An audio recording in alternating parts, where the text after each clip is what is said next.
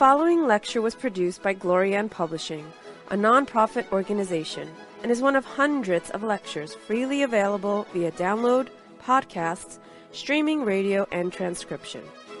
These lectures range in topic and complexity in order to address the many needs of humanity. We invite you to browse our library of lectures, books, courses, and articles to find teachings that suit you.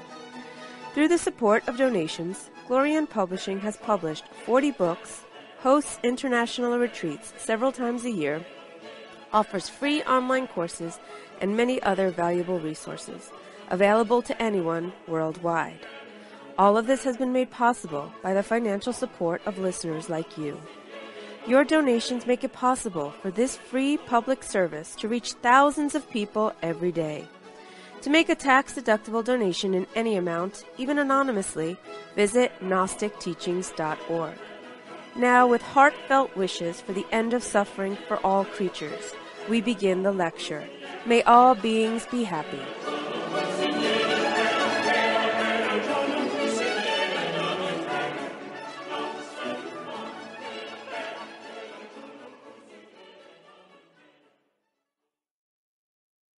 Cain and Abel, number 5 lecture. This topic, indeed, is very deep, since it is also related with alchemy. The word alchemy comes from alchemy of Allah, since alchemy indeed is a Arabic science that was known very much in the Middle Ages. And of course, as you know, Egyptians were alchemists. It's a very ancient science. And Moses learned alchemy in Egypt. So therefore, the book of Genesis, which we always quote, is a book of alchemy. All of it. And as we explained in many lectures, the mystery of Adam and Eve, Cain and Abel, is really an alchemical mystery given to initiates, meaning to those neophytes that were interested into psychological transformation and physiological transformation by means of the science of alchemy. Unfortunately, Genesis, the book of Genesis and the whole Bible was spread all over the world without teaching the meaning of the myth written in its pages. And that's why now we explain the myth or Hebrew mythology in order for us to understand the meaning of all of these mysteries. As you remember, Adam and Eve are two archetypes that can be developed in each one of us and refer to many elements that we have physically and psychologically. Physically, of course, we always state that Adam refers to the central nervous system, which is the brain and the spinal medulla. We have stated that the brain and the spinal medulla is floating in what is called the cerebral spinal fluid. This fluid is that water, superior water, that the book of Genesis calls shamayim. The word mayim means water, and the letter shin is fire. So when you say shamayim, you are implying fiery water. And indeed, all of us have that fiery water in the fluid that sustains the brain and the medulla. But we also stated that our physical organism has another fluid, which is located in the prostate in the man and in the uterus in the woman. That other fluid, the sexual fluid, the passive, because the positive sexual fluid is that cerebral spinal fluid in the central nervous system. So Eve, or as it is written in Hebrew, Hava, is precisely that fluid that we have in our sexual organs.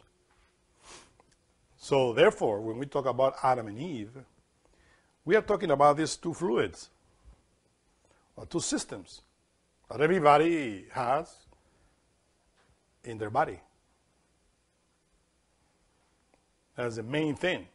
That's why the word Adam in Hebrew is written with 3 letters. The first is Aleph, the letter A in English, which is the symbol of air.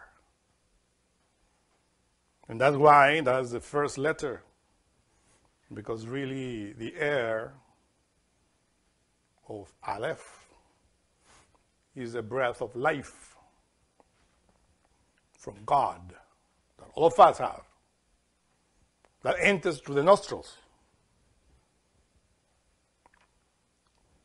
And that's why Aleph is in the head, the air. Without the air, we cannot be alive. Now, if you visualize the fetus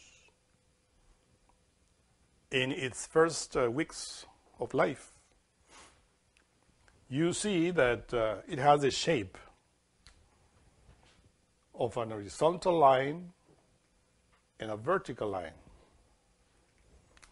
The horizontal on top is the brain, and the vertical is the spinal medulla, the spine. That in Hebrew makes the shape of the letter Dalet. The letter Dalet, or the word Adam, refers to the physicality that begins with the shape of that fetus, because the letter Dalet has that shape in Hebrew, horizontal line and a vertical line. Of course, that fetus develops to the body that we have right now. That's why when we talk about the letter Dalet, we are pointing at the physical body, whether it is male or female. And the last letter of the word Adam is letter Mem, because in Hebrew, you don't write with vowels, just consonants. So 3 letters, and I'm going to write Adam. And the letter mem, or M in English, symbolizes water. So in synthesis, the word Adam refers to the air, the physical body, and to the liquids, the water that is contained within the body. Remember that it is stated that more or less the physical body is like 70% liquid. So that is Adam, physically speaking. But this mem is always related with the waters that in the tree of life relates to Yesod and to Da'at, which is that Sephirah beneath the first triangle of the tree of life that we always study in relation with Genesis. The tree of life, as you know, is formed by the 10 Sephiroth, or spheres. And in the middle is a mysterious Sephirah Da'at, which means knowledge. So, the word Adam, or the mem of the word Adam, refers to these two liquids. The cerebral spinal fluid and the sexual fluid in the prostate or uterus. So therefore, in itself, Adam is an androgynous entity.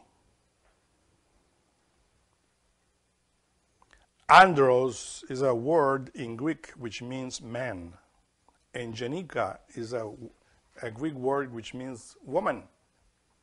So when we say androgynous, means male, female. And if you observe the body, really, is male, female. The male aspect, or the positive aspect of that sexual force, is located in the cerebral spinal fluid, while the feminine aspect is in the sexual organs, whether it's a man or a woman. So when we refer to the sexual organ, we say she or it, but refers to a feminine aspect. When we refer to the brain, is he, it's Adam. But as you observe the development of the fetus in the womb of the mother, in the beginning, you don't realize if that is going to be a male or a female. Little by little, in its evolution, the development of that fetus, sex is appearing. So the first thing that you see is the brain and the medulla of that Dalet of Adam. But that Chava, or Eve, which is the sexual organ, appears later in the evolution of that fetus. In this way, the womb of any woman recapitulates or repeats former planetary or cosmic events of evolution of the race. In this case, we state that in the Lemurian continent, in the times of yore, thousands of years ago, existed a humanity who were androgynous, and we talk about that. They were male, female in each body. But with time, they were divided in sexes. And the proof of that is in the womb of the mother, where the first thing that we see is a fetus which we cannot say if it's male or female. But with time, we see that the sexual organ appears as development of that archetype, we will say, physical archetype or model, which is the sperm in the ovum. So if we analyze this, we see that really the sexual organ and all the different parts of the body emerge from that marvelous cerebrum spinal fluid, brain and the spinal medulla, little by little. So is what the Bible says, that from Adam emerged Eve. But we had to look at this from this point of view. Eve, indeed, is the sexual organ that is emerging from that Adam, which is androgynous. That happened, of course, in the past, through evolution.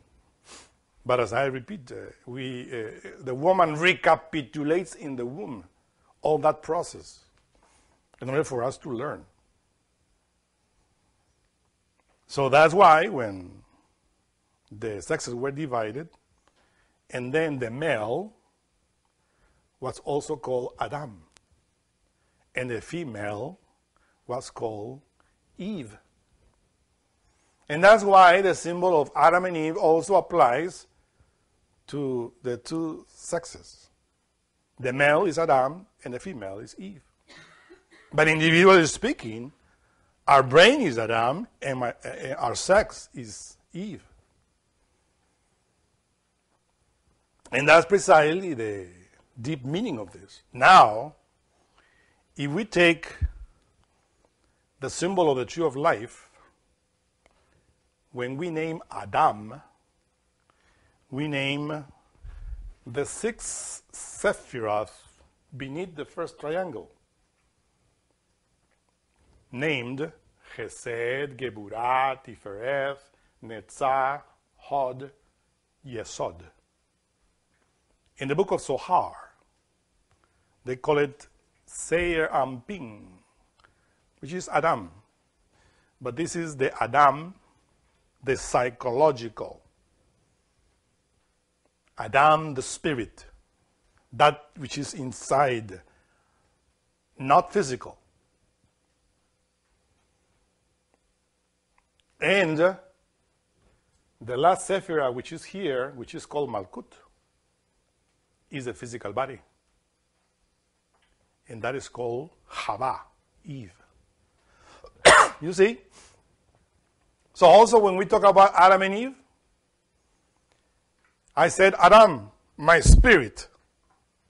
Eve, my physical body. So when you read the Bible, and you don't know in which way is the Bible talking to these two archetypes, you get lost. Because they go further inside, psychologically speaking, spiritually speaking. And we are touching just the basis of this. So therefore, Cain and Abel, the two children of Adam and Eve, obviously refer to other developments inside of us in each aspect of Adam and Eve. So that's why we, the Gnostics, when we refer to Cain and Abel, or Adam and Eve, we talk in different levels, different ways. And we need to know, or to have, in other words, a lot of intuition in order not to get lost. Otherwise, you don't understand the myth. Because a myth is like a coffer that envelopes a lot of truths that we need to uncover. And everything is hidden in the letters, Hebrew letters. Like we explained already, because we give 22 lectures related with each letter of the Hebrew alphabet. So therefore, when we read the Bible, we also have to know the meaning of the letters in order to know the aspects of this alchemical work, which is called Genesis. As we said in the last lecture, Cain, the word itself, means nest. And Abel, the word itself, means breath. And that has to be applied to our own physicality, to our own psychology.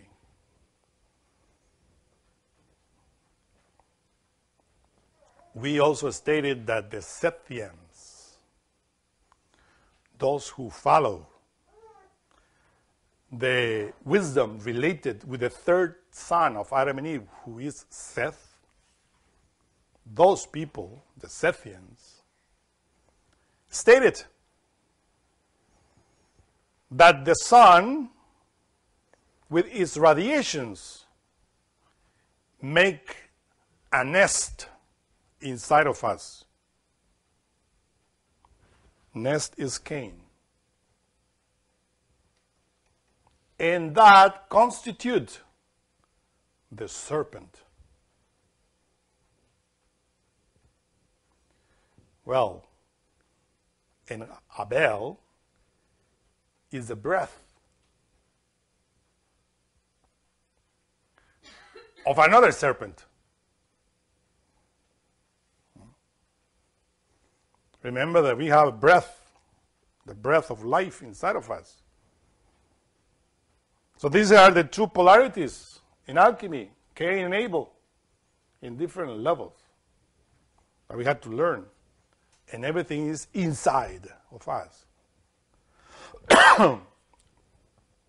Obviously, this Cain and Abel, and all what is written in Genesis, also point at the evolution of the races of this planet. But we talk about that in other lectures. Now we are entering directly into our own physicality and psychology in order for us to understand that the book of Genesis is a guidance to those that wants to work in a transformation,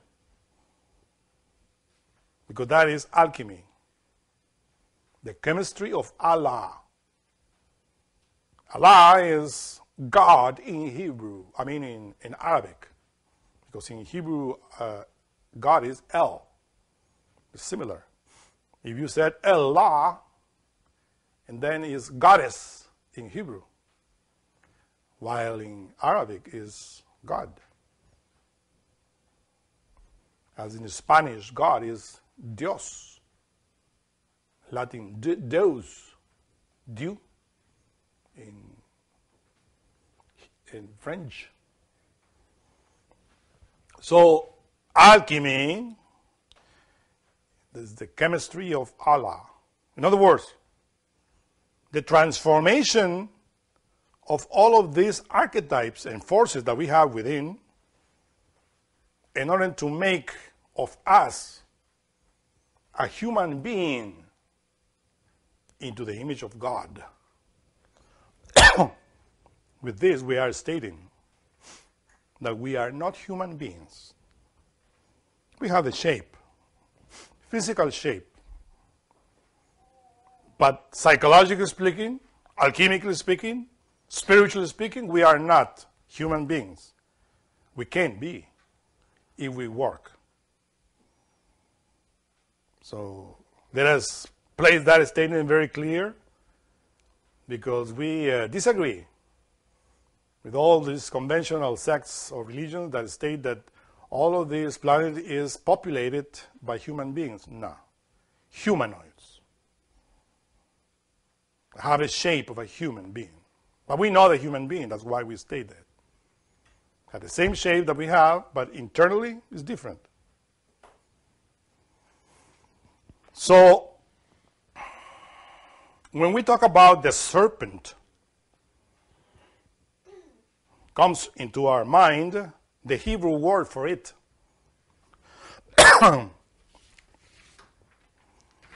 Nahash. This is how you say in Hebrew. You write from the right to the left. Nahash. And from that Nahash comes the Nahashenians, or what they call the Nathanians.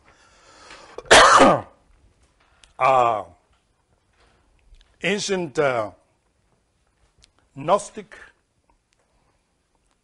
that existed in the past, Gnostic group. The Nathanians, come from Nahash, which in Greek were called Ophites, Ophites as well. From Ophit, which in Greek means serpent. So the Ophites, Ophites, and Nathanians are those that were worshiping the serpent. Now, when we talk about the serpent, we have to understand that there are three serpents that we refer to. Due to the fact that the fire or the energy that circulates in an organism does it in a serpentine manner. That serpentine manner, of course, is what the Bible talks about. And not only the Bible, but other books of other religions. But we are referring just to Genesis, because Genesis talks about the serpent. And we said that Cain is that nest that the sun makes with its radiation in our physicality, and that constitutes the serpent. But in order to understand this mystery of the serpent, we have to go into the caduceus of Mercury. The caduceus of Mercury possesses two serpents around the caduceus. In ancient times, the caduceus, was another serpent. And of course, that was making the shape of the letter Shin in Hebrew, which is always with three wicks. Letter Shin. And that's why the word Nahash ends with Shin. Nahash. And that's the symbol of fire. So when we name the letter Shin, it's fire. Now, when we talk about fire, we talk about two polarities. The masculine fire and the feminine fire. In Hebrew, fire is written with two letters. The letter Aleph, which symbolizes air, and the letter Shin, that symbolizes fire. They said Esh, that's fire. But if you place the letter Yod, or the holy name of God, Yod-He, Vav-He, that we always name here, the letter Yod, which symbolizes the brain, and then you said Ish, so it is pointing to that fire which is in the cerebral spinal fluid. And Ish in Hebrew means man, masculine. But if you want to name the feminine fire located in the sexual organ, which is always symbolized by the letter He, of Yod-He, Vav-He, the second name of God, then you write again the name fire, Aleph, Shin, and put at the end the letter He, and you read it Isha, which is translated in Hebrew as woman. But it's the feminine aspect. The first one, fire, contains the man. The second one, fire, contains the woman, the He. So when we talk about male fire and female fire, we're talking about Ish and Isha, alchemically speaking. And that's why in Hebrew, Adam is translated as man, but Ish as well as man, and Isha as woman. If you don't know that, when you make the translation of the Bible into English, you translate as man and woman, but really implies the male and female aspect of the fire. It's an alchemical statement. And how are the translators to write that? Oh, this is the man, but of the fire? Because what is translated, it doesn't say that. It just said Ish, Isha, that's it. But only those that know alchemy know what they're reading. Now you get that all the translations of the Bible really are not accurate, but you don't know the mysteries. Now, there's another mystery here. Very simple, that only when you know these basic elements, you see it clearly. Otherwise, you don't. The man in the book of Genesis was created in the 6th day. You read the book of Genesis. And the 6th day is when Elohim said, let us create the man into our own image, according to our own likeness. And he created them male, female, androgynous, as I will explain. 6th day. Now, when we study the 22 letters of the Hebrew alphabet, what is the 6th letter? The 6th letter is the letter Vav, which is here, simple, a vertical line, Vav. And that we always stated relates to the spinal medulla. So when we said the brain and the spinal medulla, we said Yod Vav. Because when we name the name of God, which is Yod He Vav He, and that is translated as Jehovah, we said Yod is the phallus, He is the uterus, Vav is the man, He is the woman. That is the meaning of the 4 letters of the name of God, which is translated as Jehovah. It's an androgynous name that contains the 2 polarities, above and below, alchemically speaking. But if you don't know alchemy, you get lost. That's why Yod is phallus, He is uterus, Vav is the man, and He is the woman. So when we take the 2 male parts of that name, which is Yod and Vav, then we form the brain and the medulla. And that's why they say that the letter Dalet is a Yod and a Vav together. The union of 2 letters to form what we have, the central nervous system.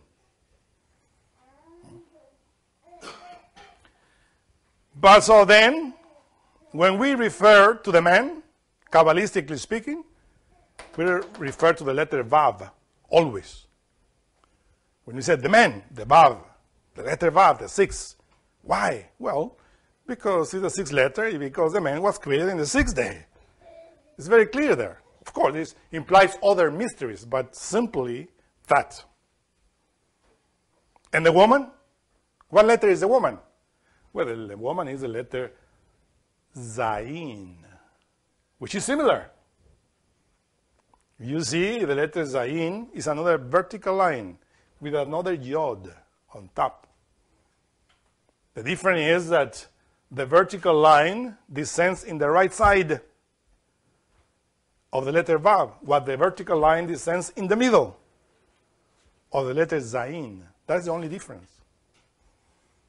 When you see the Hebrew letters, you have to be very careful not to mistake the letter Vav for the letter Zayin.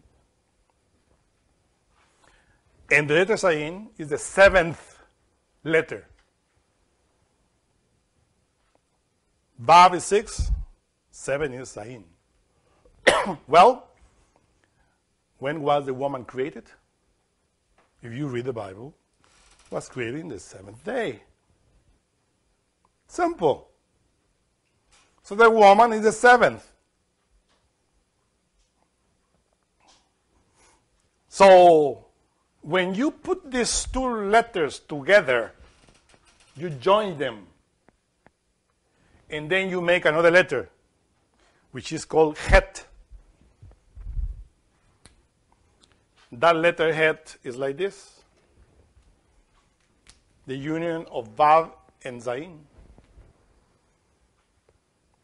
And that letter means life. Alchemically, it's very simple. Of course, the union of the two letters, man and woman, make life.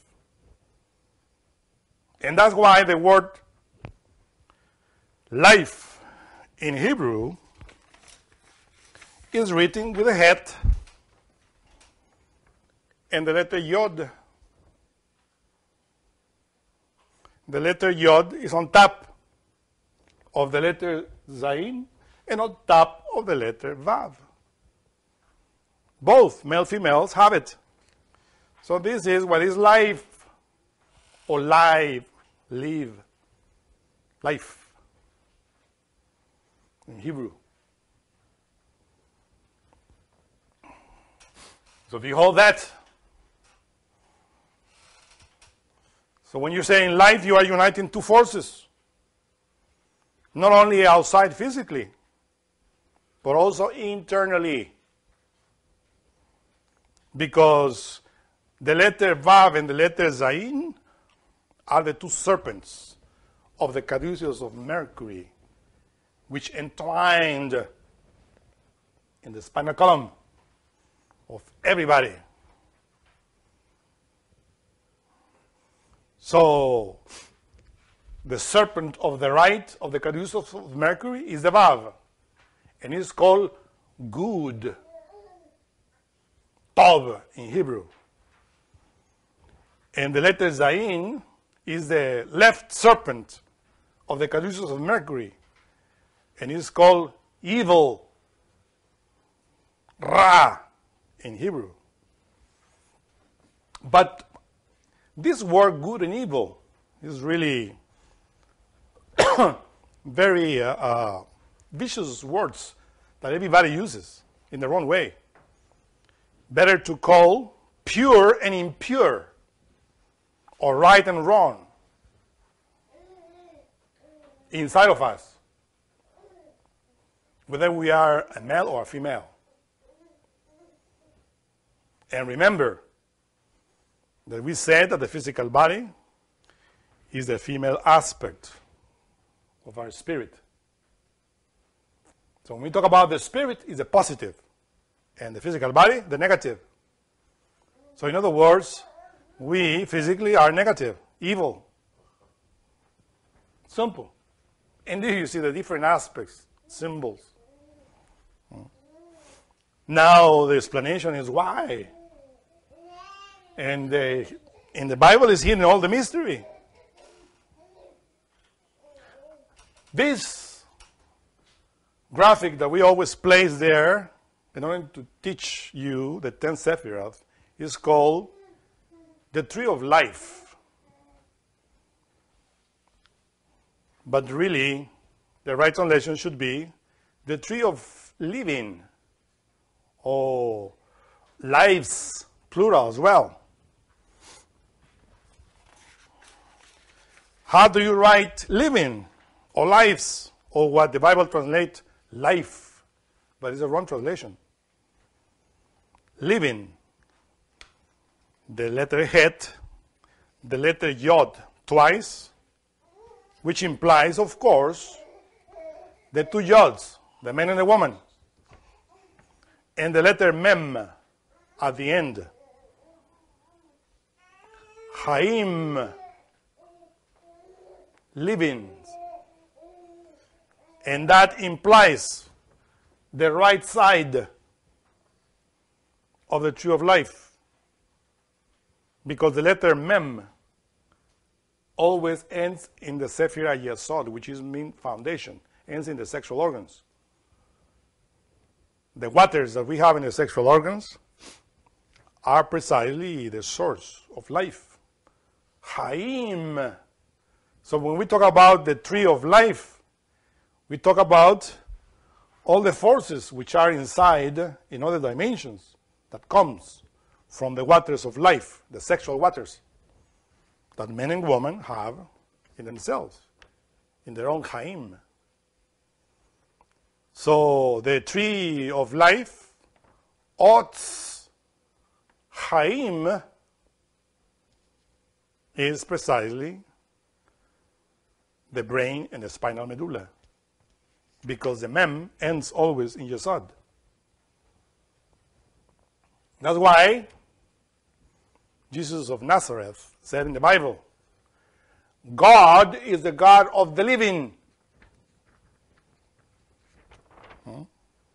God is the God from Yesod up to the other Sephiroth.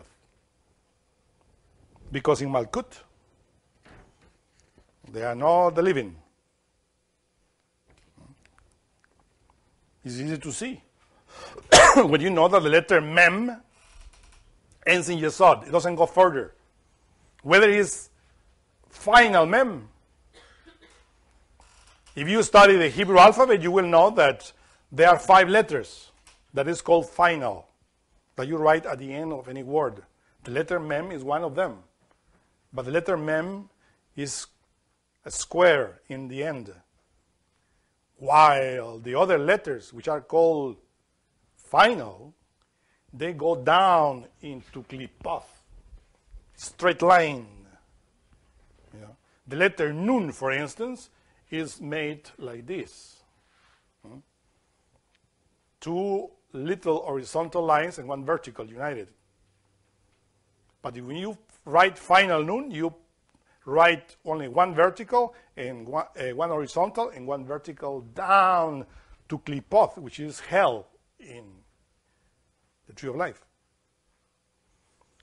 Likewise with the other letters. The other 3 finals, except the letter mem, doesn't go down because it's Haim, the tree of life. That's why, I repeat, Jesus says, God is the God of the living, not of the dead. We are the dead, but we can become living. Now, what are we if we are not living? Here is the other word. The letter Tav, which is the last letter of the Hebrew alphabet, relates to Malkut, the physical body, and is the only letter that remains with us when we fall into sin. The letter Tav, which means in the ancient Hebrew, the cross, the symbol of the mystery of the cross of the 2 forces, Adam and Eve, through alchemy. That's the door to salvation. That's why Malkuth is written with Tav at the end. So, but there is another word here, which is written with Tav at the end, and which is Hayot. You see? It's written exactly with the letter Het, which means the man and the woman united. Then the letter Yod, which is the brain, and the letter Vav, which is the spinal medulla. And at the end, the letter Tav, Hayot. And what is Hayot? That means animals, brutes, beasts. And that applies to us. So, Kabbalistic, alchemically speaking, we are not Chaim, we are Hayot. And that Hayot refers to the left. Let's go down. That's why when we talk about the left, relates to the tree of good and evil. The left side that can go up or can go down. It depends on us. Now, the left, as we said, is the Zayin. Is that feminine aspect in us, related to the sexual organ. Because the energy that we utilize for procreation is a sexual energy related with the sexual organ. We can take it down in order to create like the beasts, or up in order to create like the angels, Haim. So that's why in the Bible is written, in the book of Zechariah, before we place before you two paths, the path of life and the path of death. The path of death is klipoth. You can utilize your sexual force of your Chava, your Eve, your feminine force, your liquid, your Zeman, to create like the beasts or to create like the human beings, like the angels. That's alchemy. I don't need to teach you how to create like the beasts, because all of us were created like that. No matter if we are very religious Jewish people, or very religious Muslims people, or Christians, or Tibetans, or whatever, all of us are created like the beasts. Because in the same way that the beast, the animal, irrational, perform the sexual act, the same way we do it. There's no difference. So we are Hayot from the left. And that's why, of course, this is the alchemical aspect of these two mysteries that we had to learn in order to grasp the teachings, the wisdom hidden in Cain and Abel, the two polarities. The Sethians or the Naasenians knew about this. We're just given the basic things, but we had to learn that which is inside. Now,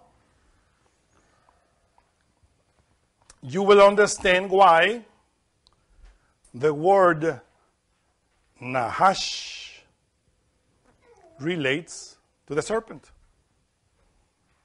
If you remember, Nahash is written with Nun in the beginning, then with the letter He in the middle, and the letter Shin at the end. Nahash. We know that the three, the letter Shin, symbolizes the fire. The letter Het is the duality, man and woman. And the letter Nun is the sperm of the ovum. Either way. The letter Nun symbolizes in Aramaic fish. That's what it means, Nun, fish. And that's why in the Bible there is a book that is called the book of Joshua, the son of Nun, the son of the fish. And that's why Jesus, Joshua in Hebrew, was called the son of the Nun, the son of the fish. All of us, of course, are children of the fish, the sperm and the ovum. But not alchemically speaking. We are children of the sperm and the ovum, like Hayot. Now we have to learn how to be born from the fish, which is the sperm and the ovum, symbol of Christianity, as Chaim, living entities. And that is when you learn how to transmute the sperm and the ovum, or how to extract the fire that is in the sperm and the ovum in order to lead your spinal column. That's why the word Nahash, which is serpent, begins with N, which is the sperm and the ovum, because the serpent begins in the sex. In the sexual organ is the serpent. Why? The serpent is the sexual potency. The serpent itself is that fire that circulates in the blood and that gives us sexual strength or sexual humility to the woman. And of course, is when the ovum is ready to be fecundated, the woman feels that fire. She feels that fire in her sex. And the sexual potency in the man comes from his sperms. Uniting both are the letter Nun. And that's why after the letter Nun you find the letter Het, which is the union of the two polarities, Vav and Zayin. Nah. And the final outcome is the fire, Nahash. You see? In the word is given the meaning. The fire of your sexual organ rising through the two cords of the caduceus of Mercury towards your brain. That is Nahash. So there are two serpents, as you see. The one on the right and the one on the left. Now, the one in the middle is that glory of God that all of us had in the past, but no longer have. Because we perform the sexual act as hayot, as animals. If we learn how to perform the sexual act as humans, then that light in the middle of the caduceus, that marvelous serpent, which is called Harit, the winged serpent of light, will flourish in our throat-made word. In Hebrew, you call it Shekinah. You see, begins with Shin, with fire. Shekinah is the glory of God. That is the light that was rising in the spinal medulla of Adam and Eve before the sin of eating the fruit. The fire of Shekinah is what in Hindustan, in India, call it Kundalini. Is what in Mexico they call it Quetzalcoatl. You see many names. The fire of Shekinah is a feminine fire of the Holy Spirit that rises in the spinal column. It gives you the wings of the angels. In other words, the power to penetrate in all the superior Sephiroth dimensions that people call heaven. That power acquires in your spirit to penetrate there. When you transmute the fire of Nun to the two polarities and wakes your Nahash, your serpent. There are three, as you see. One in the right, one in the left, and the other in the middle. The middle is Shekinah. Always fire. That light of Shekinah was that light that was given so, that beauty to Adam and Eve. The Zohar states that when that light of Shekinah was shining inside of everybody of that race, Adam and Eve. Adam couldn't see his wife because so beautiful. Because the light of Shekinah was shining through her. And also Adam was very handsome because that light was exuding through his pores. Because they were made into the image of God.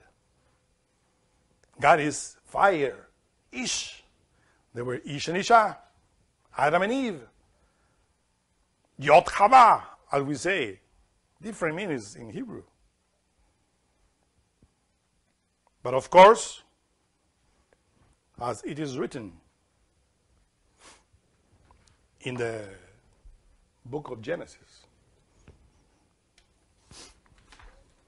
it is written, now the serpent was more subtle than any beast of the field which Yod-Heh Vav-Heh Elohim had made.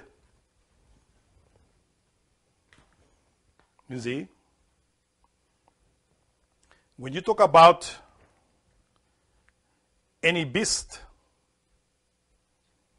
how do you write beast in Hebrew? Hayot. So the serpent was the most subtle than any beast of the field. The field in Hebrew is yasod. When you talk about the field, it refers to the sexual organs.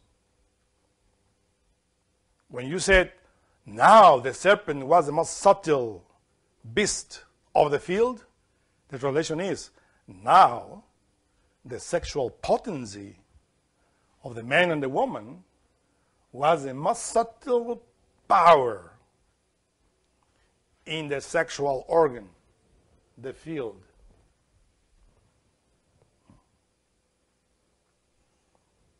And now you know how the serpent tempted Adam and Eve. The serpent is written came to the woman. He didn't come to the brain and talk to Adam and I said, hey, Adam, did God tell you not to eat from the tree of good and evil? No, he didn't talk to Adam. Because Adam is okay. He's the brain, is spinal medulla.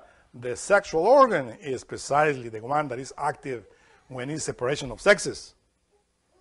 Because when the sexes were united, then Adam and Eve in one body were multiplying without the necessity of the sexual act.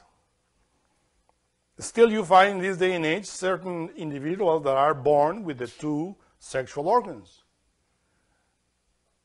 The ovaries and the testicles inside, and they pregnate themselves without a sexual act. Very rare to find those hermaphrodites, is called. Do not mistake with the degenerated homosexuals of this time. That is another thing. Talking about the true hermaphrodite that have both sexes inside and it has no lust inside. Those hermaphrodites were fecundating themselves by themselves before the division in sexes.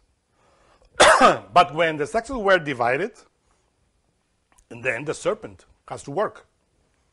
Because if the man has no erection in his phallus, he cannot penetrate the woman. And if the woman is not humid in the sexual act, how is she going to receive the phallus of the man? So the serpent gives the humidity to the woman and the erection to the man. And that subtle force, subtle power, acts through the blood. And that's why the blood is that element that gives you erection or humidity in the sexual act. That's why those inventions of these modern science are giving you that pills that I don't remember the name now, in order to increase the blood and to give erection to the man. And it stays there. If you have heart problems, don't take it. Yeah, in relation with the blood. Right?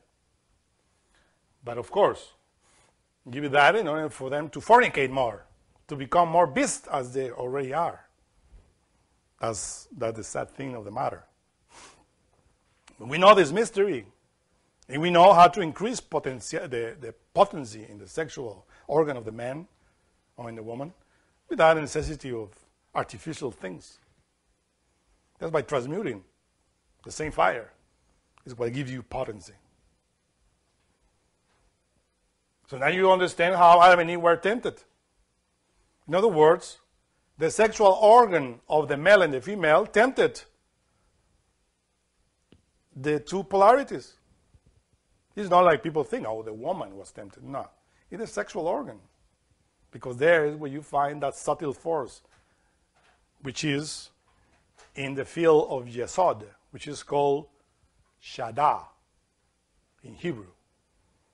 Shaddai is written Shaddai and represented by, like the god Pan. You see the god Pan? There are many religions that call it, this is, how you call, a religion from the forces of nature. Pantheistic. Although other people call it paganism. Paganism is called from Pan, the god Pan, which is the strength of nature. So that in Hebrew, that Pan in Hebrew is called Shaddai, which is translated as the Almighty God in the Bible. But really the word Shaddai or Shaddai means Mephistopheles, devil, and any type of element that is related with sexual power. Shatan as well. That's the power of Shatan. Or Satan, as you say. Isn't it a sexual organ? So that force, because in the beginning, man and woman were guided by the angels, and they were performing the sexual act in order to awake and to strengthen the Shekinah, their own divine mother within themselves, the glory of God. But it is written that they were tempted by their own sexual force to perform the sexual acts out of the temples. Because at that time, the sexual act was performed only in the temples, never in the house, under the direction of the angels. In order for them not to commit the mistake of to fall into the kingdom of Hayot. Because the plan of the angels were to put this humanity into the kingdom of Chaim, the living. But the serpent was the most subtle power. And it says that talk to the woman, to the sexual organ. So you cannot eat from the trees of the garden, your body. And then the woman said, no, it is written. God said, don't eat from that fruit. Don't even touch it. The tree. They were touching the tree only in the temples. They were guided in the sexual act. But then they had the occurrence of doing it in their homes. They touch it because the sexual organ is the most sensitive organ of the sense of touch. So the hands is related with the sense of touch. But the sexual organ is more sensitive than the hands. When they said, don't touch it, means don't penetrate the woman. Don't receive the man in the sexual act. It says, don't touch it. Because you don't know how to manipulate that energy of the serpent. But the serpent said, no, if you knew and if you discover how to do it, you will know about good and evil. Because the sexual energy related with the left, Zayin, can go down to hell. And you can know the depravities of the demons, which is fornication. That's why it's written there that when the woman saw that fruit was pleasant to the eyes, it's so clear there. It's telling you. What is pleasant to your eyes? It's only one word. Whether you see this, whether you see that, what is pleasant to your eyes? It's the light. Without your eyes, you cannot see the light. The light of the glory of God, the Shekinah.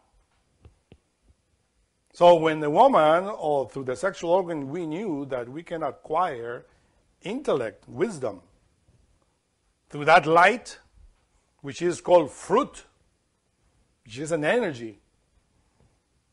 Because that is the outcome of all the metabolism of our physical body. That's the fruit, is the light.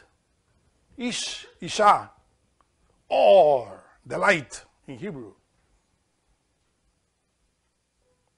So it is written there that when the woman saw that light, or that fruit, and that was good, because really, the glory of God is good. And if you know how to transmute it, and you know how to manipulate that force, that is good for you, for your initiation, for your own development. Because it's written that when God was manipulating that energy by himself, he said, "Let there be light." And the light was good. Let the waters divide from the upper waters from the inferior waters, and make the firmament in the middle. And God saw that it was good. And separate the dried earth from the water, and God saw that it was good. So this good is made by God. So when that woman, or when that force, that feminine force of that place, saw that light that was good, and that you can make the same thing that God did, he stretched his hand, or her hand, to take that light, in order to build that as God, knowing good and evil. But instead of transmuting the energy, he says, he took the fruit off the tree. In other words, he took the light. They reached the orgasm, the spasm of the animals that they didn't know, that they were not doing it before. And when they reached the spasm and the orgasm, all the fire of that light went out. And they became naked. They thought, "Oh, I will take that glory of God for me and to become God as God." But they couldn't control it. And as a beast, they reached the orgasm, and they lost the whole thing, because the base of that is in the noon, is in the sexual organ.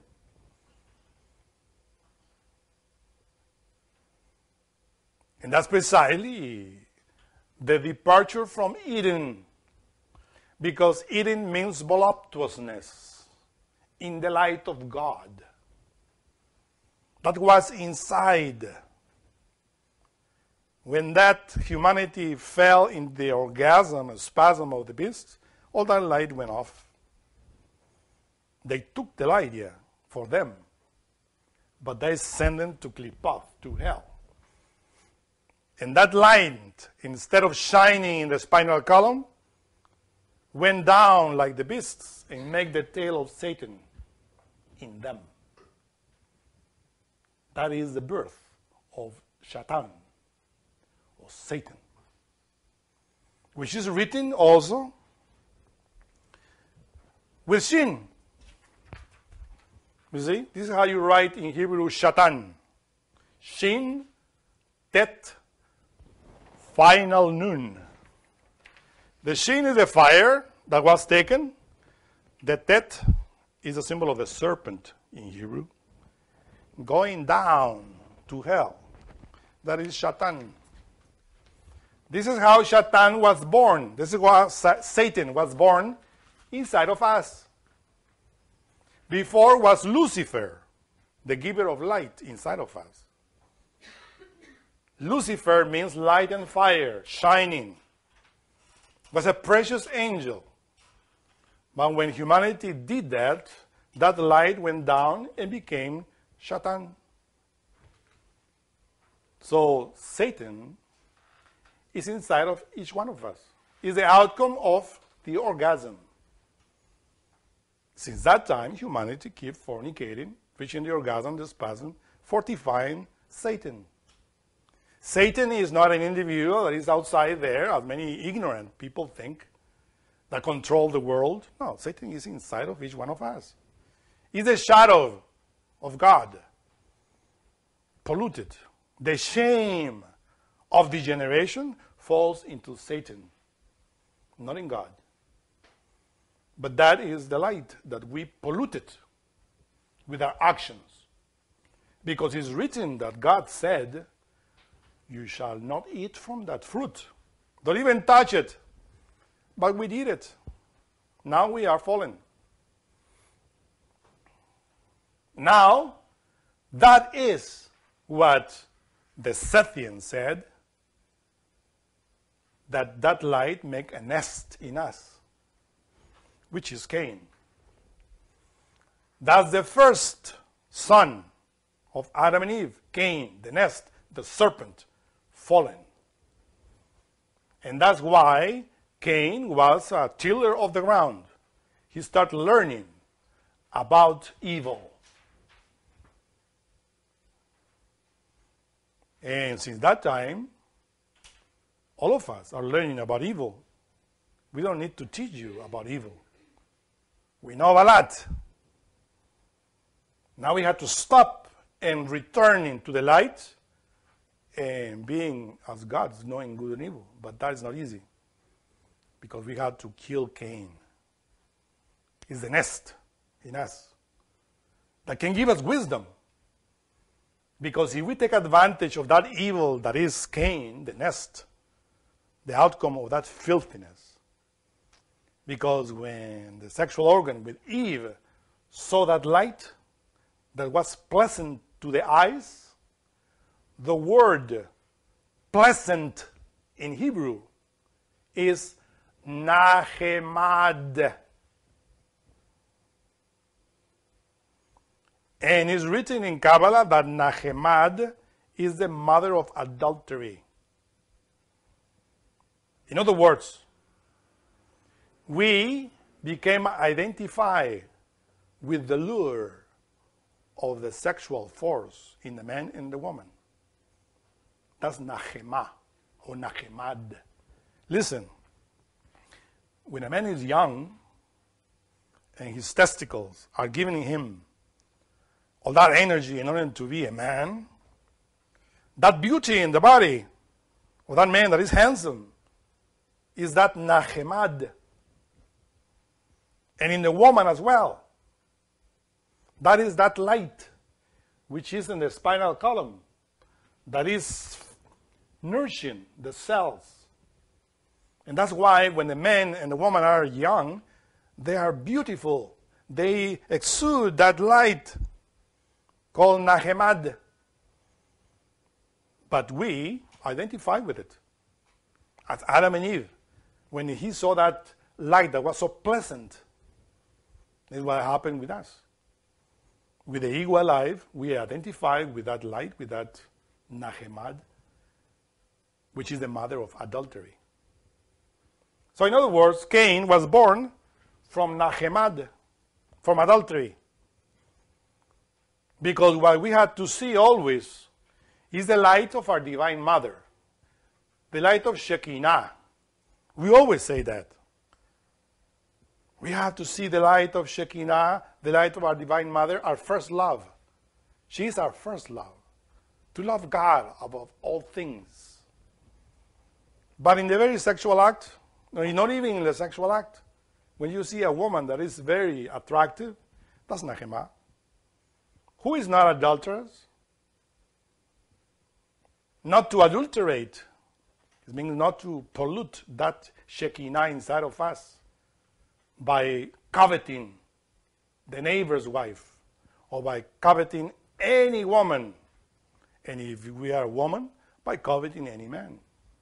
But this society is made in the basis of Nahemad.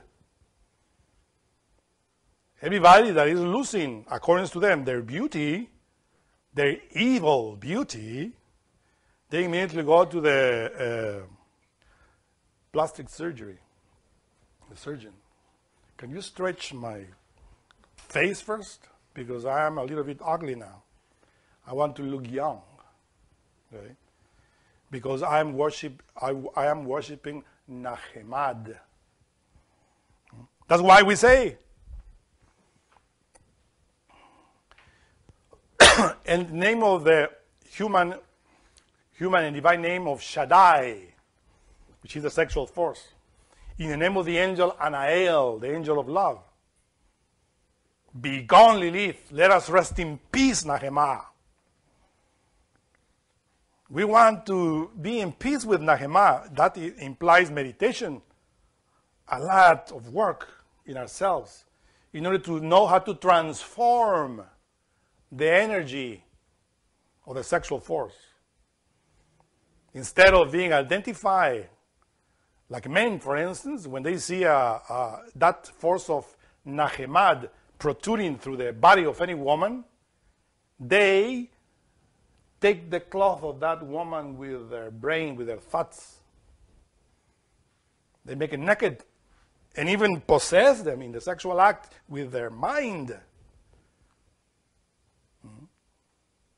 That's very common. The first thing that any male sees in a woman is precisely the sexual organ. And the last thing is the face. And that is precisely that Cain that we have in the mind. That's the custom that we have.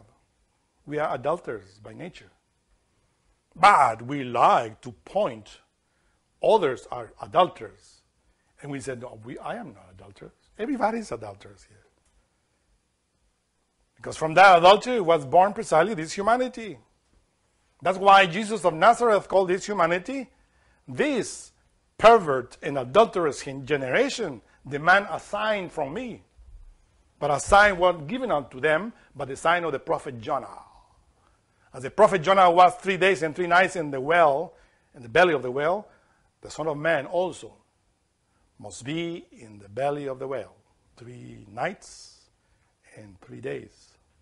It's a symbol of alchemy.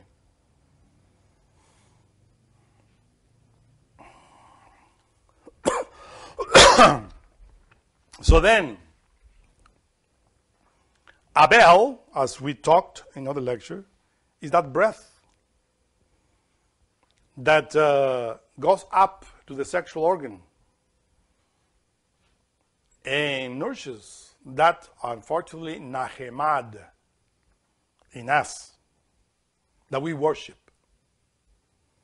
That's why it is written that the children of Nahemad have still an opportunity to repent. If they learn how to transform that force in their body, little by little, when they learn how to see the opposite sex without lust. Because that was precisely the first problem of Eve. Eve is that hormonal sexual force that we feel as men or a woman. When we are teenagers, when we start feeling that hormonal force from our testicles or ovaries in our body, what is the first thing that we do? Through our eyes, we see the other light of the other opposite sex, and we see that it's very pleasant to our eyes. And we want to take it. But we have to learn how to transmute, how to transform that light into chastity.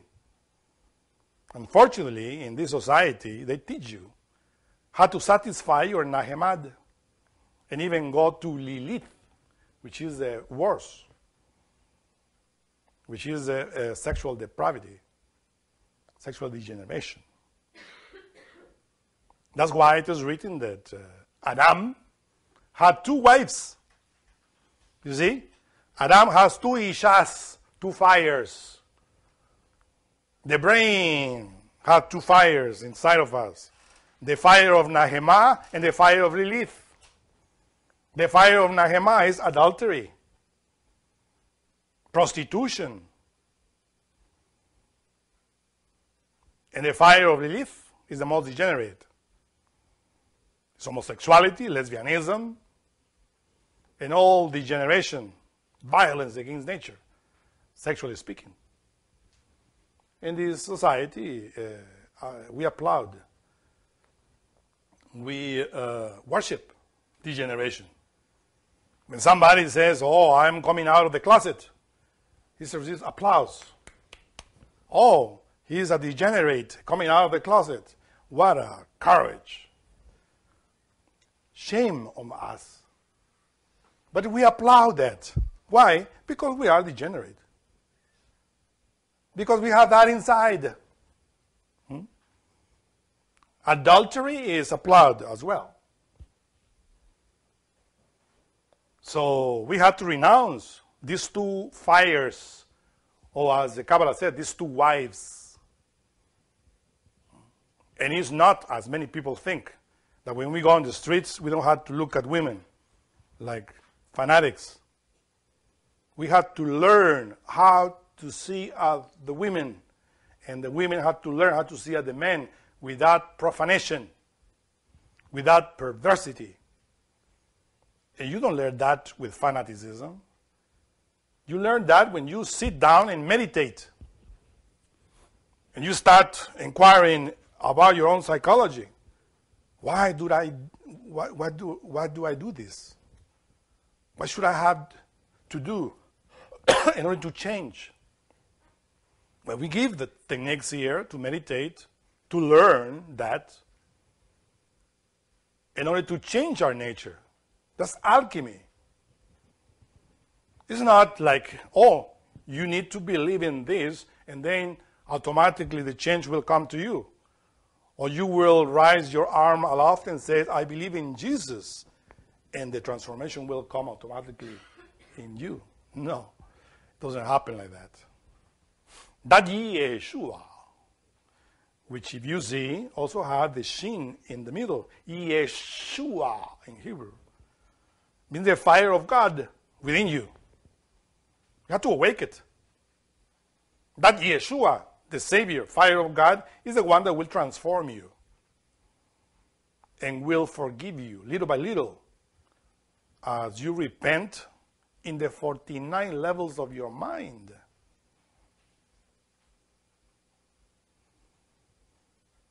That's why it is written that when we ate of the fruit,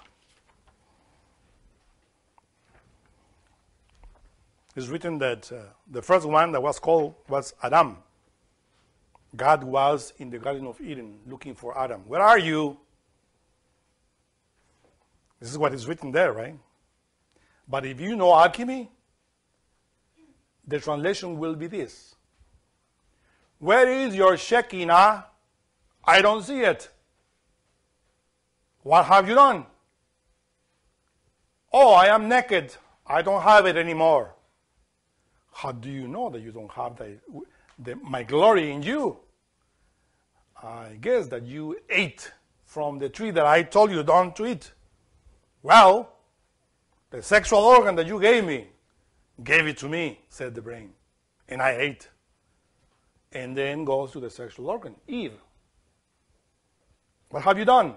Well, I am the sexual organ here, and I have a lot of energy. I had to feed the brain, I know, but the sexual potency, the serpent, beguile me.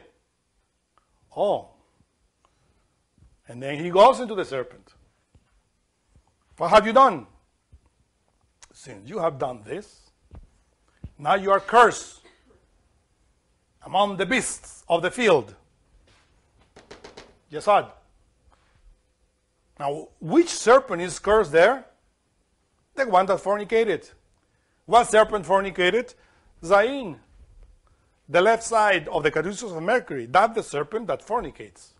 Because the right one is Tov, is Vav, the one that goes towards the brain. That is good. But the other one is evil. That was the one that fornicated. That is what is curse. In other words, fornication, orgasm, spasm is cursed, because from it comes the tail of Satan. That serpent, instead of going up like the angels, go down into hell like the demons, and forming the tail of Satan. All of us have that tail, and that is the serpent that is cursed. It's not Lucifer, as many think, is cursed, the serpent, Lucifer. No. It's that serpent in each one of us. That's why we are cursed.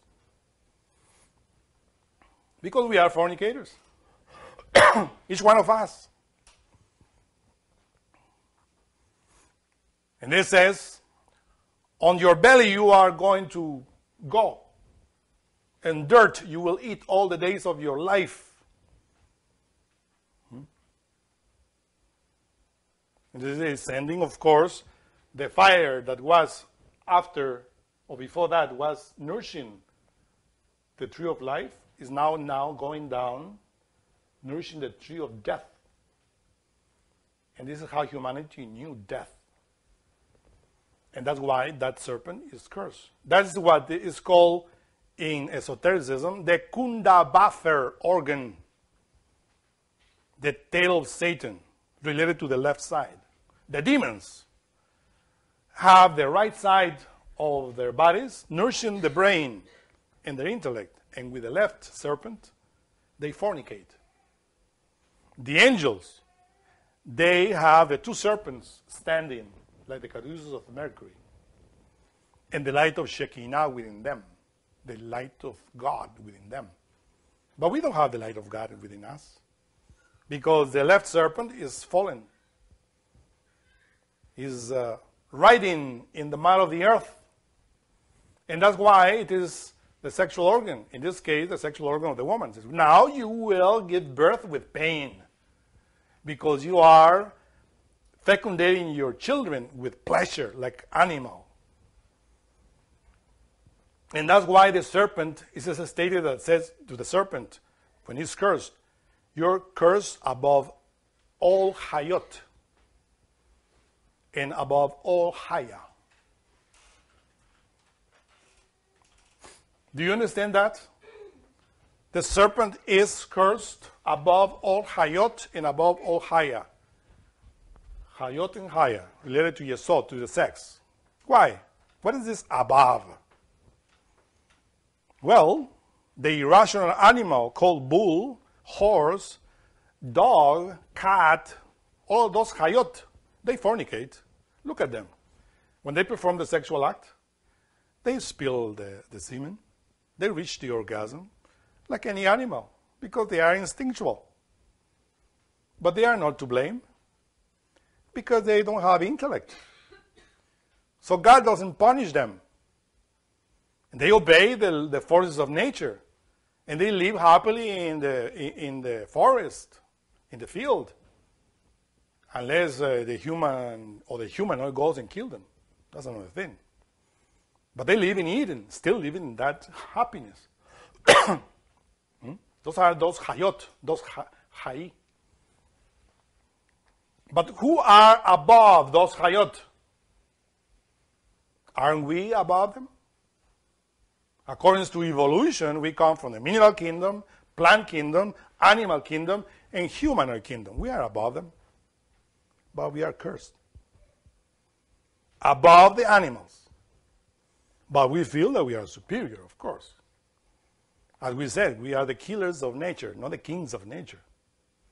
We kill the animals, we destroy the whole nature, but we are cursed.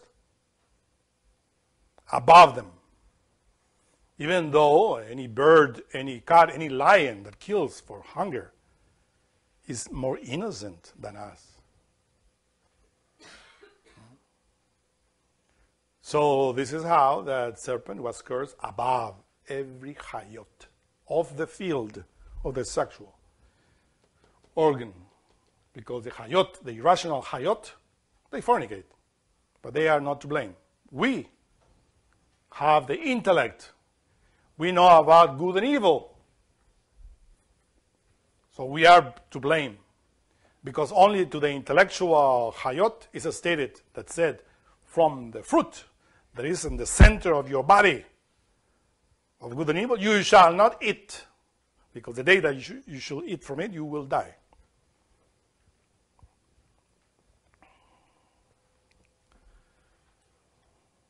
So you see how everything is here and there, alchemically speaking?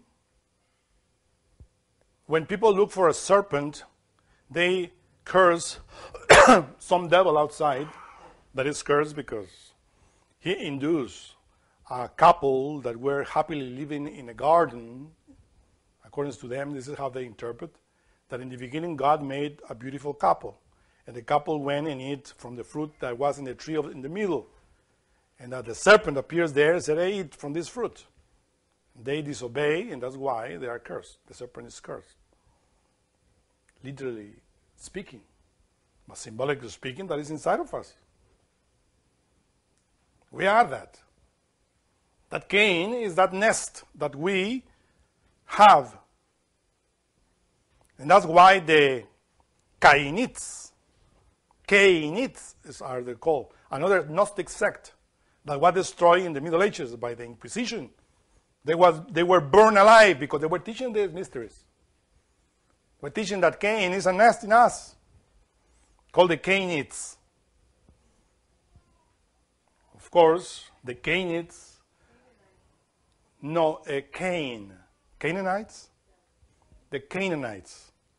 Well, this is how it's called. The Canaanites. Related to Cain, of course. They were learning and teaching how, because of the fallen sin, we build that nest, that filthiness in us. And they were teaching that by annihilating that nest, by destroying that evilness that we made in the past, we build wisdom. Because when you take that wisdom out and you learn how you do it, you don't easily fall again. Because you know about good and evil. If you talk to a child and said, put your finger in that fire, you will feel a pleasant sensation. The child will go and put it there and get burned. It will feel pain. And if you come the second time and you say to the child, do it, you will feel pleasant, the child won't do that. He already have experience in the flesh that is painful. The same with us. We know a lot of evil. Now we have to learn how to go out from that evil by meditation, by comprehension, by analysis, and to annihilate that. The wisdom will remain in us. Then we will know good and evil. But just if we learn how. And that's precisely the work of Abel. We had to resuscitate Abel, that breath that we need to feed, which is the soul, because Abel represents the Buddhata, the soul, the embryo of soul that we need to nourish. And Cain passed for a transformation too, that we talk in other lectures. First Cain, and then Tuval Cain, and then Kainan at the end. Kainan is the outcome of good and evil. The son of Seth and Enosh. I don't want to talk about that because if you want to know, you have to listen to the other 4 lectures. Remember that this is the 5th. Because suppose that you listen to the other 4, you more or less know what I'm talking about.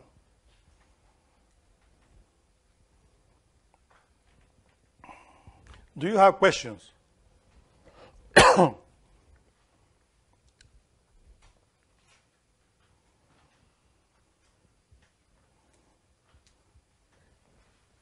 Yeah?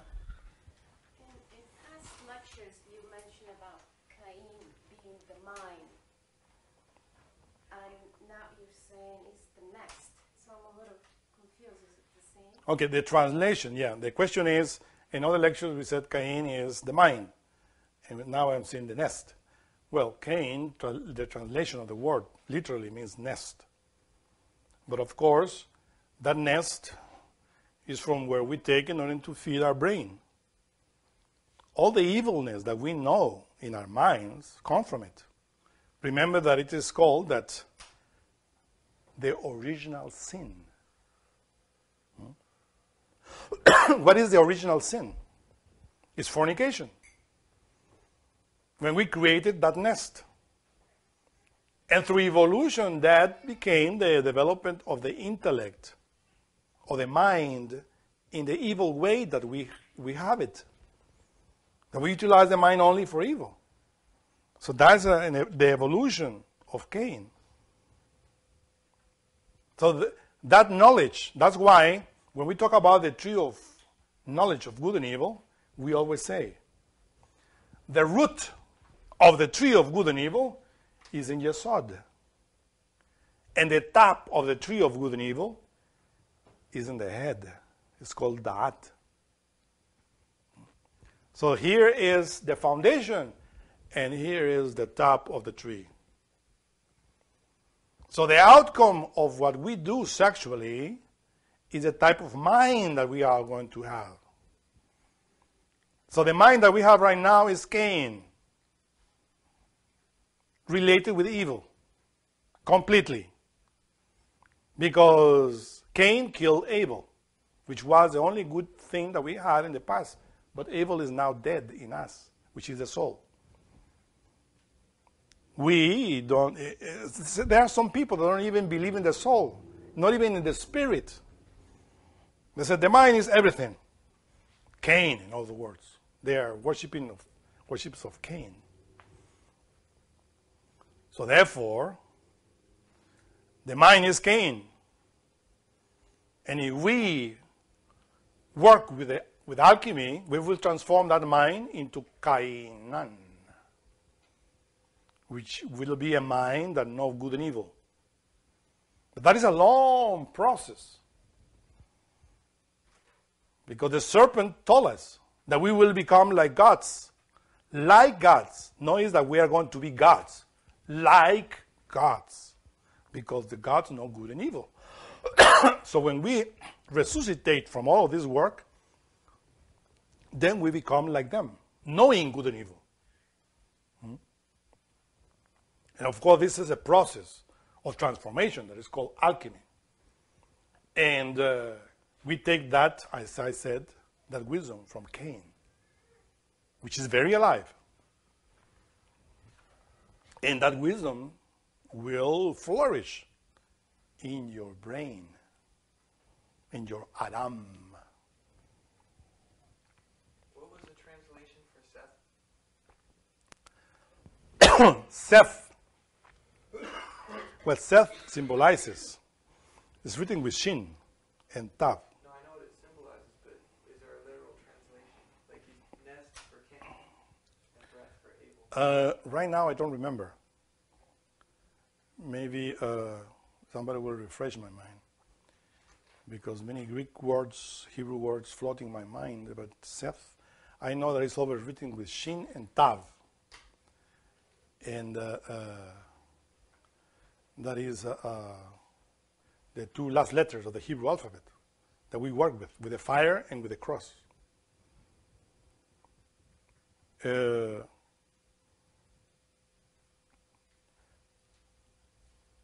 The Sethians, of course, are in relation with the fire.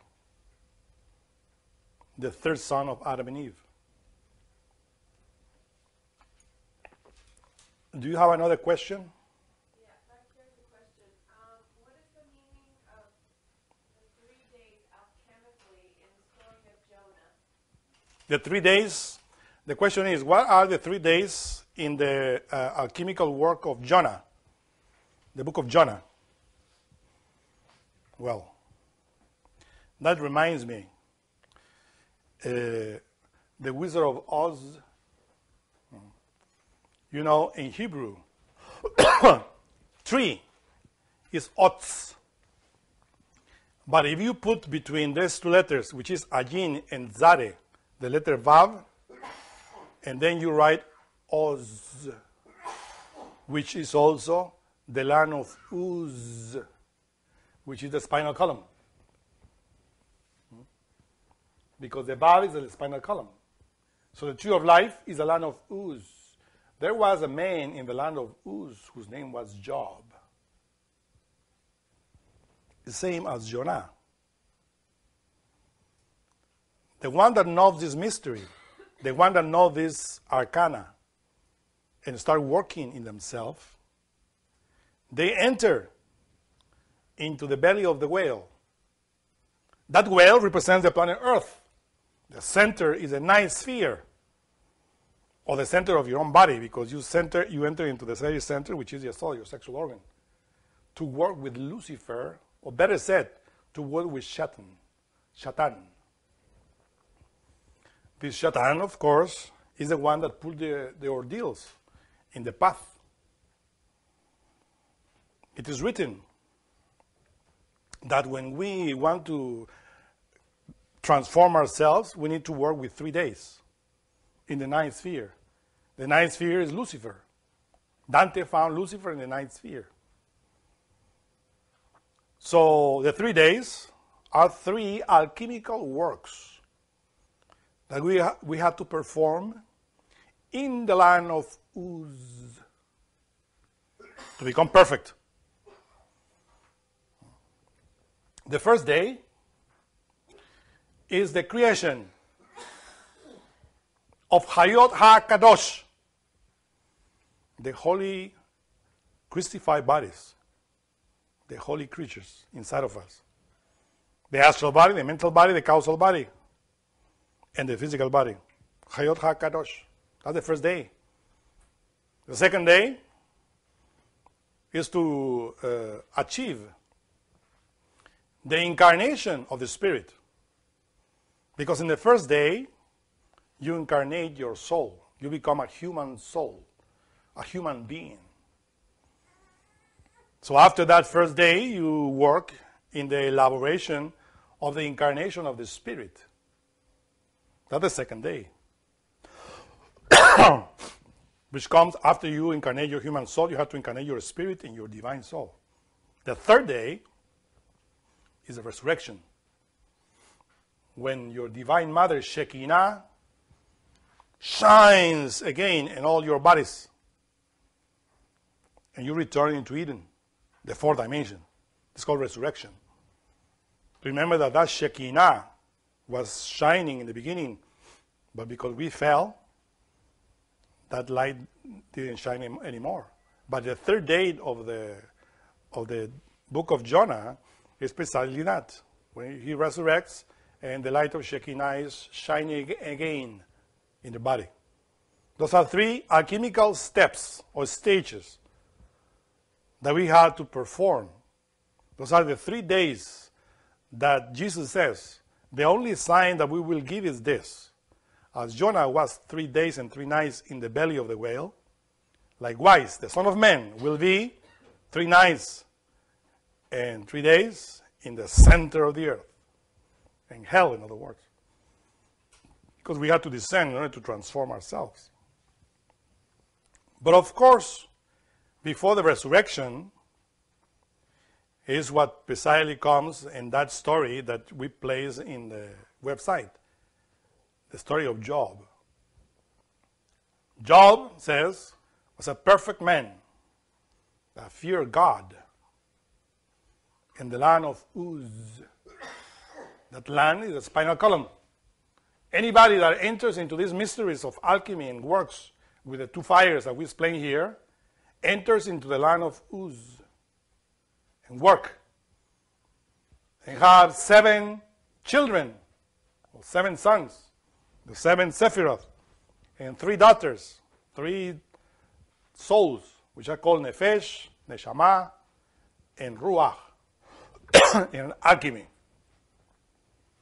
And then it is written there in the book of Job that one day, when that initiate reached that level, that day, came the children of God before Jehovah. And Jehovah saw the children of God coming to him, and among them was coming Satan. And you wonder, who is this Satan? Satan is precisely the sexual force.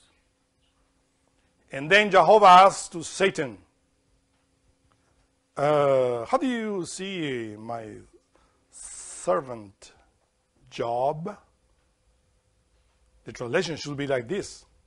How do you see orbed the left serpent of the caduceus of Mercury in the physical body of that soul that fears me.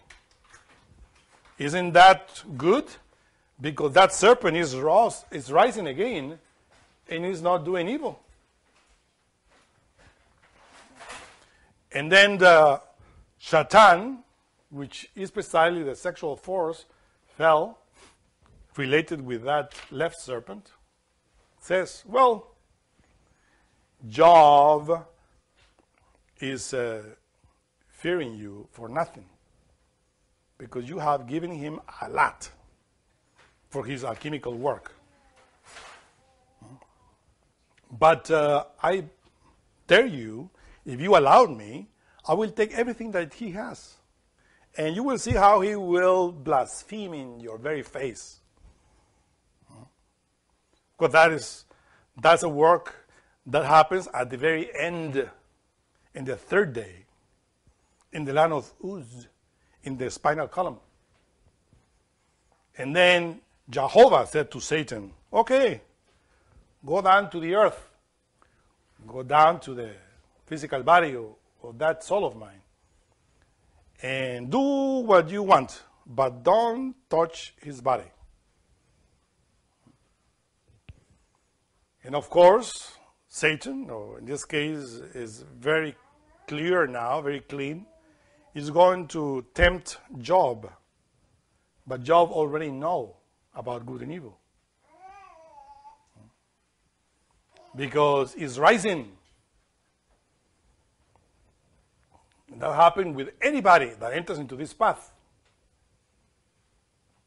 Your inner God, in order to know how are you doing this, you might wonder, I have these months or these years doing this alchemy, sexual transmutation and all this work. I wonder, in which level am I? And then that prayer goes to God. And God called Satan and said, hey, is he really pure? He really doing something good? How do you know? Where you come from? Satan said, well, I'm coming from going up and down in his physical body. Down before when he was fornicating. Now he is transmuting. So, of course, it's helping me. I'm going up. But, sometimes he has wet dreams, and I'm going down there. But then he meditates, and I'm going up again. Back and forth. Oh, I said, but what opinion do you have of that soul? Well, you want me to test him? To tempt him? Okay, it's in your hand. Do it. Because I want a soul with a willpower, not a weak one. And this is how Satan comes down and tempts you. And a very sexual act. I remember the case of a couple that I met many years ago. Satan came down, of course, but didn't work the mind of that initiate, but the mind of his wife. And his wife was telling him, through many years doing this transmutation, and look, I have no children. I need a child. You know that I cannot fornicate. I am an initiate. And she was every day repeating the same song, even with music. So finally, the man says, oh, what the heck. For one time, I will pregnant her and I will stop listening this daily lecture. So that night, he fell on purpose. He fornicated. He reached the orgasm and fell into temptation. He lost everything. And then he called me and said, I don't know why I'm telling you this, but this is what happened to me. Now I am going up again because Shaitan tempted my wife and I fell because of her. And what happened? Well, I have a beautiful daughter with her, but I lost everything. So that was the outcome. You see? So Satan always comes. And if you have children, he will tempt you in other ways. Because he has many ways to tempt you when you are in the path. But if you defeat him, and then he gives you power, because he has power in heaven and in hell, you become a resurrected. You become a dragon, as the Master says. In the land of Uz. Yeah? Question? Do Cain and Abel have any similarities to the story of Romulus and Remus? It might. Romulus and Remus, the founders of the city of Rome, it might. It might be similar because this myth that we are talking here, Cain and Abel, is not a particular archetype that belongs only to the Jews. I teach about this because we are Christians. Jews and Muslims know about this, but they don't know the meaning of it. They know the story. But this myth was written also in Greek mythology, in other ways, of course. Coming into my mind now, the story of Hunahpu and Ishbaranque in the Popol Vuh, the Mayan Bible, the same meaning. Hunahpu and Ishbaranque, and this is more beautiful. This is more alchemical there. If you read the story in the Popol Vuh, the Mayan Bible, related with the same mystery of Cain and Abel. The two polarities that we have, the two serpents. So as you see, because we don't have God, the glory of God within, what do we have instead? What do we have instead? You know what? We have Satan, his shadow. And that shadow knows very well how to behave. He knows very well your thoughts, your feelings, your actions. You want to return to your inner God? Let me tell you, Satan will tempt you. Will give you a lot of temptations in order for you to develop virtues. If you defeat him in all temptations, then you will become another archangel with light, knowing good and evil. But Satan is under the service of your own particular individual God. And when you want something, a favor from your God, he always sends Satan and brings Satan and says, how do you see this guy or this woman? He's asking me for this. Does he deserve it? Satan will say, no. Let me tell you what he did yesterday. Or what she did 1 week ago. Oh, I say, okay. So God knows everything evil that we do because Satan informs him every second of everything that we do. And we have it inside of our psyche and our body. When we go to the sexual act, it gives you sexual strength. You have to defeat it. Yeah, your question? Yes, we want to know, what does the elixir of long life have to do with sexual magic? Is it an advanced practice of sexual magic? Well, the elixir of long life is a substance of light and fire related with the vital body that is given to those that succeed the 3 days. If you defeat the dragon, if you defeat Satan and all temptations, you will receive at the end the elixir of long life. Then you will enter into Eden again, an immortal being. But first you have to defeat Satan in sex, because life is in the sexual force. The elixir of long life has a sexual basis. If you perform the sexual act like a hayot, like a beast, you know death, as it is written. The day that you eat from that fruit, you will die. And we die because of that. We had to be immortal again? Okay, so we had to defeat Satan in order for us to enter into the tree of life again. Otz Chaim is what happened to Job. He was in the land of Uz. But the wizard of Oz, his own Satan, was tempting him, testing him. You got that? The creator of that story, the Wizard of Oz, is, I heard it was a Rosicrucian. He knew about this. He made that, and people like that, right? the two witches and all that, well, related to the tree of life, a chemical story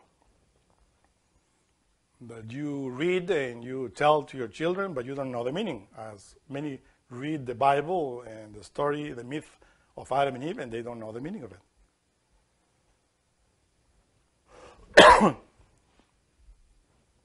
Thank you very much.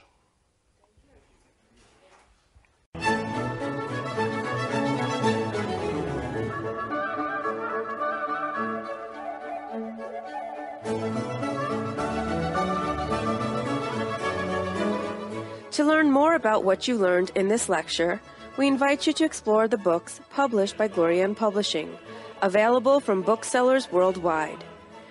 You may also be interested in online courses or upcoming retreats, all of which you can learn about at gnosticteachings.org. All of this has been made possible by the financial support of listeners like you.